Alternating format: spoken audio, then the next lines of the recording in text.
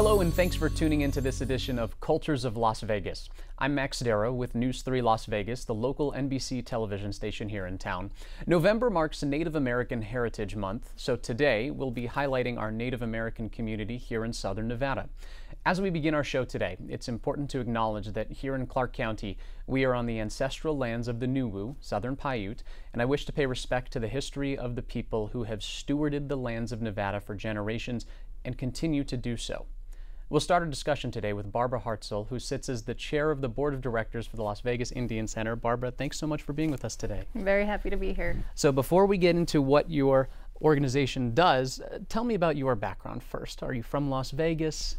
Yes, so I'm born and raised in Las Vegas and can trace my family back to at least 7 generations on paper. My grandmothers, my grandmother, my grandfather, my great-grandfathers. We've been in Las Vegas since the 1800s. Okay, and that you mentioned just before we got on air that you're a direct descendant of the Las Vegas Indian Camp, correct? Yes. Tell us what that means. So the Las Vegas Indian Camp is what is known today as the Las Vegas Paiute Indian Tribe. Back in the early 1930s, 1900s, that was what they were called because they were not an actual federally recognized tribe during that time. We didn't have that kind of status, but under the Reorganization Act is when they became the new Las Vegas Paiute Tribe. The Las Vegas Indian Camp is located on Main Street. We're still there today. There's 10 acres that was designated to us from Helen J. Stewart. And so it was where Southern Paiutes, they lived, and my grandmothers were domestic workers for Helen J. Stewart and also Walter and Anna Bracken. They also had spent time at Kyle Ranch. And then my great-grandfather and my great-great-grandfather is a boxer, Indian Johnny Smith, and my great-great-grandfather was a well-known cattle rancher. And so he spent time on Wilson's Ranch as well as on the Las Vegas Indian Camp. So our family goes back generations before generations. Same thing with my dad, on my dad's side of the family. He's from here, yeah. So. Roots deep in the area. Yes. So we haven't left, really. Well, it's a wonderful place to be. Yep. So you mentioned the communities on Main Street, and still is on Main Street. That brings us to another interesting point of the community here in southern Nevada. We have a much larger Native American community than many people may realize, correct? Yes, we have, at least according to the last census, we have over 50,000 urban Native Americans here in Clark County alone that are not designated from the 2 specific tribal bands that are based out of Clark County. So when you say the 2 specific tribal bands, let's talk a little bit more about that, because there are 27 different tribal nations in Nevada, correct? Yes. So then we have 2 here in town. Tell us some more about that. So we have the Moapa Band of Paiutes, and we have the Las Vegas Paiute Indian Tribe.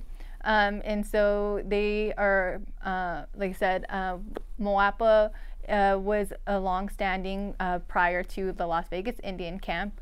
You'll know that a lot of us are related to each other. We've intermingled with each other because we come from the same families. And so during the time when we were still under agents, we were under federal agencies from the government.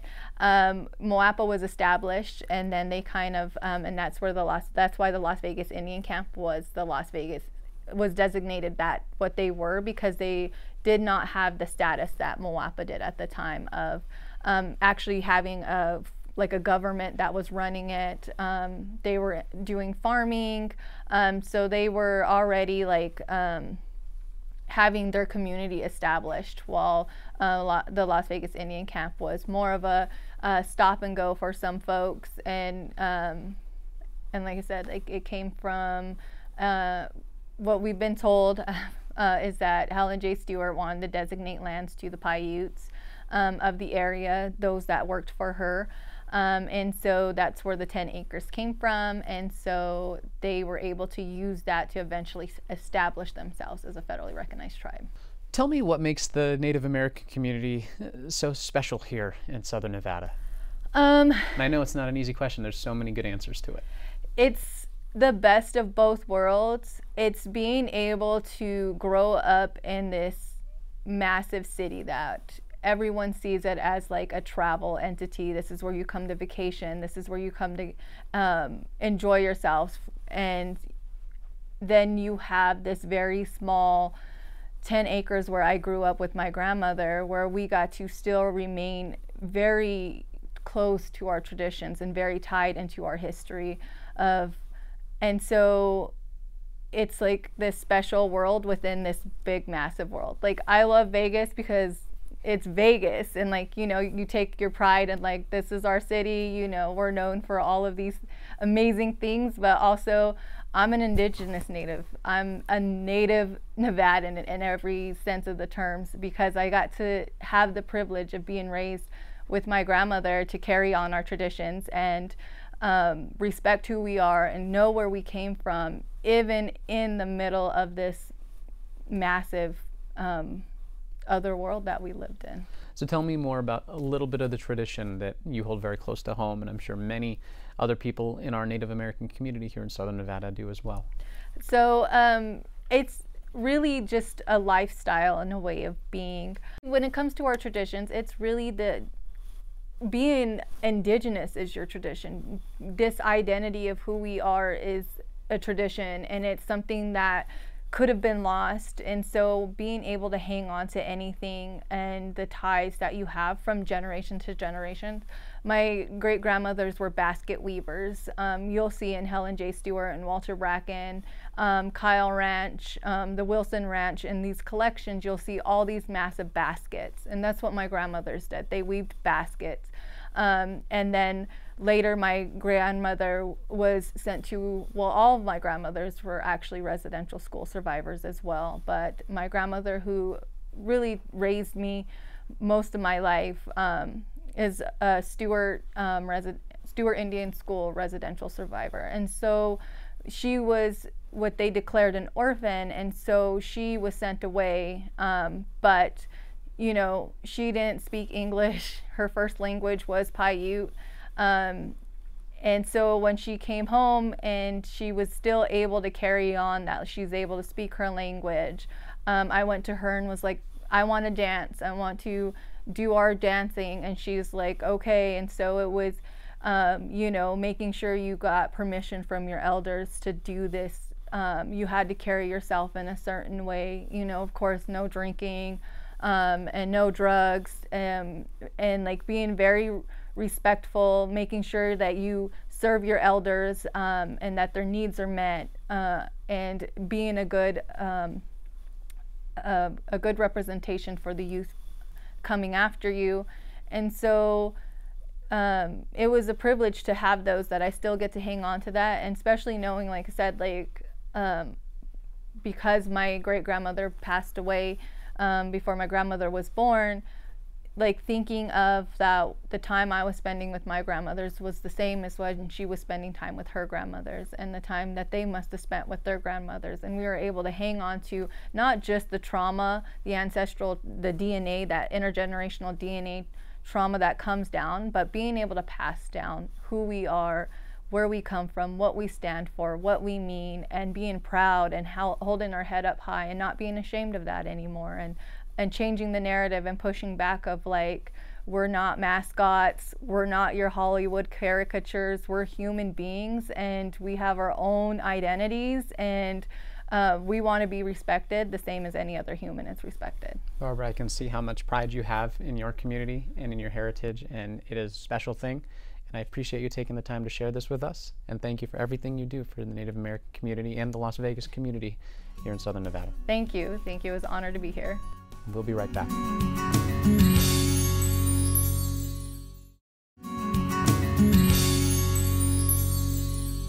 Welcome back to Cultures of Las Vegas, the Native Americans. I'm Max Darrow. I'm joined now by Rulon Pete, the Executive Director of the Las Vegas Indian Center, and Tammi Tiger, the Civic Engagement Program Administrator for the Las Vegas Indian Center.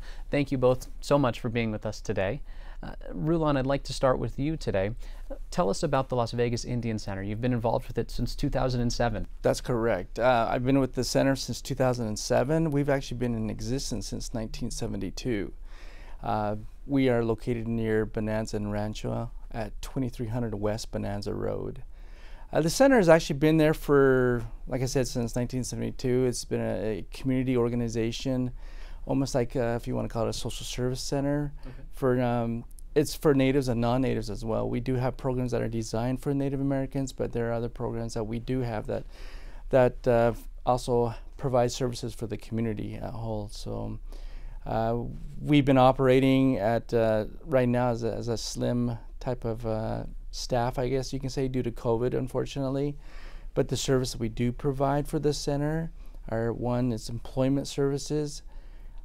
We have a housing program where we have 12 units, and it's an affordable housing program. We rent those out at a rate that's a little bit cheaper than like at most places you can find in Las Vegas.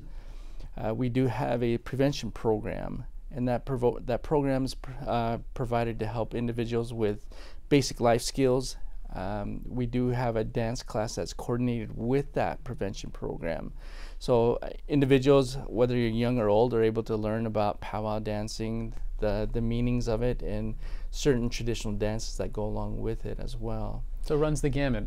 Yeah. It's our one of our staff members, Karen Jensen. She's the one that heads it up, and we actually seek young adults in the community to actually teach individuals, either they're young, like I said, or they're old. But we would like the community members to come in and join in and share in that, and to be able to help them understand the qualities and the traditions of the Native culture. Yeah, and we also are involved in the National Native Vote Initiative. We do have it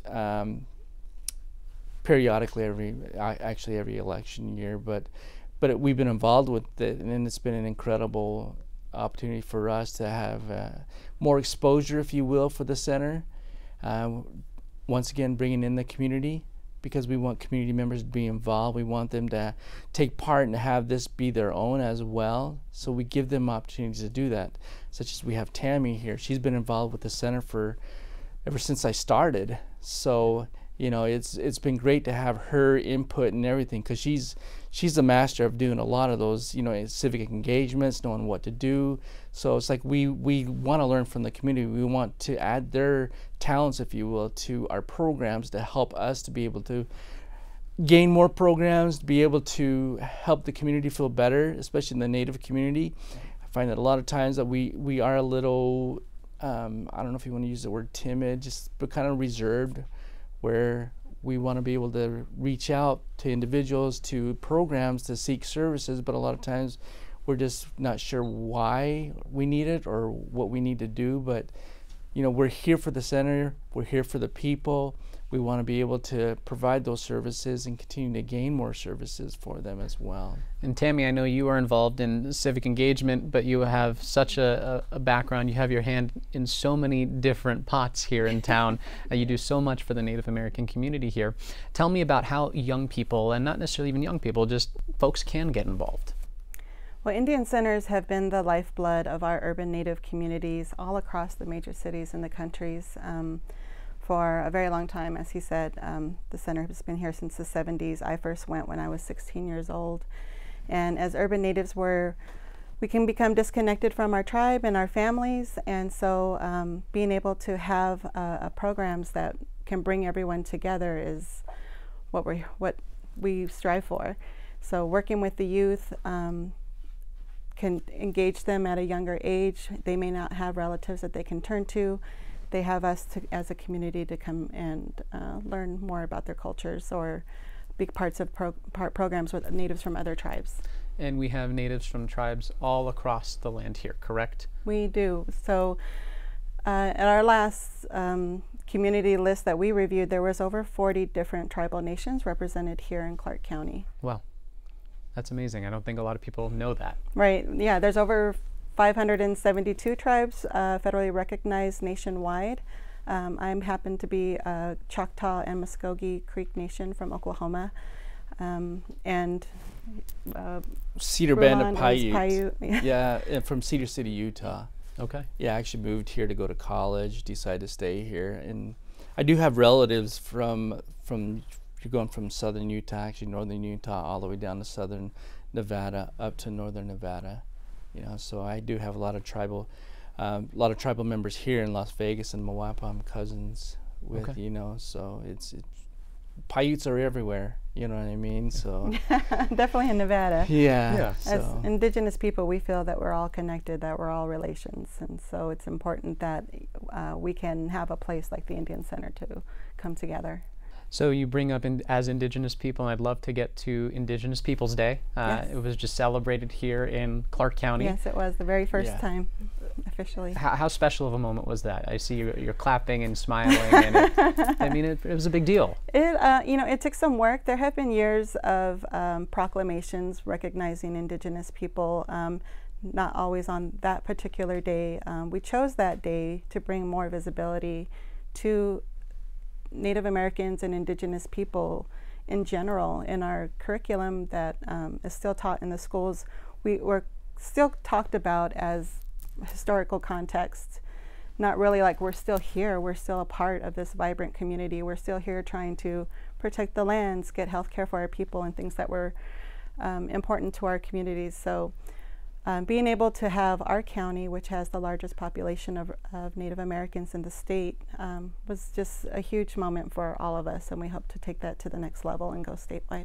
What was that celebration like? Can you bring me to a moment of it that was Sure, just a special moment? we all kind of like danced and did our our our calls, but we culminated the celebration at the Indian Center with a beautiful mural of one of our community members that was done by Gear Duran, an artist, and it was incredible. Yeah. I mean, the work he did, but I'd have to say that I'm really pleased and excited and grateful for the work that Tammi and others have did to create this situation to where we do have Indigenous Peoples Day. It was a lot of hard work, you know. So, but we're grateful for it. We all celebrated together, and we'll continue to grow together as well. So we have a vibrant and populous Native American community here. Yes, very urban considering the landscape of Southern Nevada and Las Vegas. What is something both of you would like everyone else to know who might not know enough or might not know as much about the Native American community? What would you like them to know about this community here in Southern Nevada? And maybe Rulon, we'll start with you on this one. I would like them to know that we're here. You know, it's a lot of times we do get looked over, whether it's through the census or any type of programs or whatnot. I'd like people to know that we are actually here and that we do exist. I want to spell the rumors that we do not get money from the government every month, you know, and that's a big thing because a lot of times our members do seek services, but they have to come to the center in order for us to like provide a letter to them stating that they are not receiving any monetary funding from us, you know, and then that's their perception. You know, it's like, well, you guys are receiving money, so why are you seeking public assistance? That's not the case. You know, we're normal just like everybody else. We live here, we want to grow here, we want to, you know, want to make Vegas strong, we want to help out, we want to be with the community, you know, we want to be counted in with the community, you know, and so just I guess the acknowledgement to know that we are actually here. You're more than welcome to come down to the center. Anybody is to come down, ask us questions or whatnot. That's how we want to be here, you know, so that people can see that. Yeah. And Tammi, same question to you.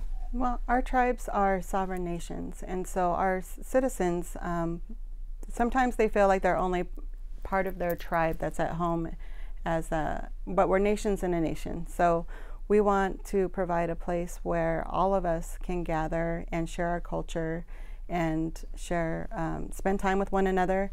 We've talked about starting a new program where we will bring together different members of different tribes and share some kind of stories or traditions with our youth that are here, and just learn more about each other and have a place to be amongst our culture. Well, we're going to get to the youth in just a few moments, Yes. but I just want to ask, I'd like to go check out this mural. Where could I go see it? It's on the side of our building at 2300 West Bonanza Road. Wonderful. Yeah, it's an incredible. It's beautiful. To be honest with you, I think it is. It's full of color. It's gorgeous. Wonderful. Yeah, Well, Rulon, Tammi, thank you so much for being with us today. We really do appreciate the time and for sharing more about the Native American culture here in Southern Nevada. Most definitely. And we will be right back.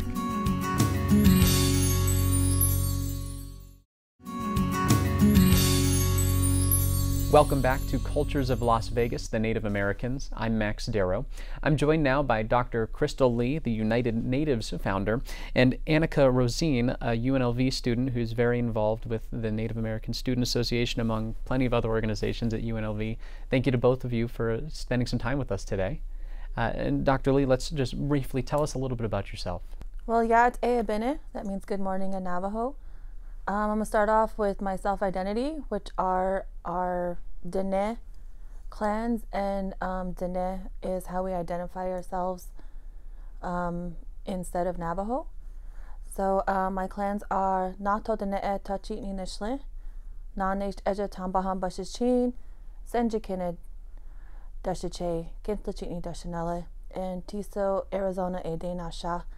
So we had our 4 clans, and we are matrilineal derived with our clanship and kinship system. So my first clan is Red Running Into the Water. My second clan is Edgewater clan. And so, thank you for letting us be here this morning. Absolutely. Annika, same thing to you. Tell us about yourself. Right, so hello, my name is Annika Roseen. I am also Dene. My clans are Tohaglini and Bilagana. And yeah, so that's just about me. I am now Miss Native UNLV. That's how I identify, although we would like to title the whole pageant as mixed to be gender inclusive. Okay. So something that we've spent a little time talking about in some of the previous segments today has to do with traditions and the importance of both looking back but also looking forward. I know United Natives, you guys work to help connect youth and educate youth. Let's start with you, Dr. Lee. Tell us about how that plays into what your day-to-day is like. Okay, I just want to go back onto a little bit of background of why I founded United Natives. Sure. Like my granddaughter here, because culturally, by clanship-wise, she is my granddaughter, and I'm actually her grandmother. We're related by clan. So I'm going to refer to her as my granddaughter. As my granddaughter here, I was in college, and when I was in college at the time, I recognized the need for more guidance and mentorship, especially from a culturally responsive capacity. I definitely had mentors who were my professors, but a lot of them were not Native, so I didn't understand the differences in culturally. So therefore, I really needed people I could connect with when I wasn't back home on my reservation, and who really understood the challenges as being in an urban space now, away from your family and your community. So I thought, why not start something that could be distance-based? We could connect virtually, and so I'm going to make this a national program, so we have the ability to connect even though we're in different places geographically, to fulfill a need that really exists.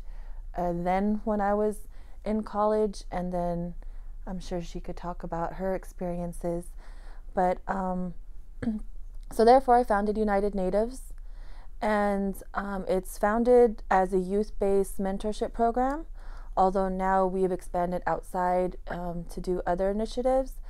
And so what we do is we recruit Native American youth, particularly those who are in college and post-secondary education programs, and we have different ways of mentorship. We have a civic engagement program currently that is mentoring them in the aspect of civic engagement.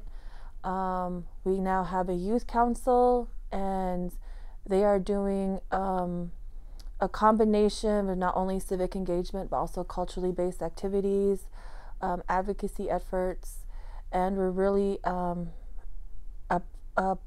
they're applying their leadership skills to their community, and bringing it in different platforms, but also bringing it back to the community. And Annika, from your perspective as a student in college, How important is that tie and that link to mentorship, and this also link to other people in the community? Yeah, so I would say mentorship is extremely important, especially if it's culturally based. It provides a connection to elders or maybe other people around your age who just have more experience, and I think that's a really great experience for just staying connected to who you are, feeling comfortable in your space and your identity. That's something that a lot of youth can lose, feeling like they don't have people around them who look similarly, who have similar experiences. So clubs like NASA, for example, I think are really great for fostering that connectedness and really allowing students to discover who they are. So yeah, I would say it's very important for mentorship in that way. Okay, and I love the grandmother-granddaughter relationship. That was something I learned today, so thank you. With a relationship like that, how important is it to have an understanding of where each other comes from with a shared background? I would just like to lay some further background. As Dene, our clanship system is the most important part of your identity because it allows you to recognize your kinship. And to us, connectedness is everything from a philosophical, from a cultural base, from a spiritual aspect, from a societal aspect. In all those realms, it all comes back down to your clan. And so that is your identity, and that's how you identify yourself to the world, but also that, you know, you're also linkage to your ancestors too, because it's lineage derived. So it's been here as from time immemorial, so we know exactly who we come from as a lineage background. So it's important that we know. So, you know, if we didn't know our clans, I would have never known that I'm her. If I didn't know my clan, I would have never known that I'm her grandmother. And so that puts us, I believe, in a special place, because now that I know that I am her grandmother and that I can probably talk to her in a different way than I would somebody else, or teach her or guide her in a different way. And to me personally, I feel more connected to her because I am related to her by our clanship system. And Annika, finally, from your perspective as a younger member of the community, how important is it to carry on tradition and this understanding of the importance of the community? Yeah.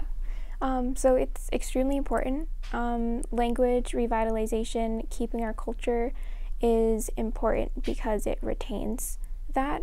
It has been lost over years due to assimilation, other factors. So making sure that younger generations are knowledgeable and try their best to learn from elders is a way that we retain our culture and make sure that it sustains itself.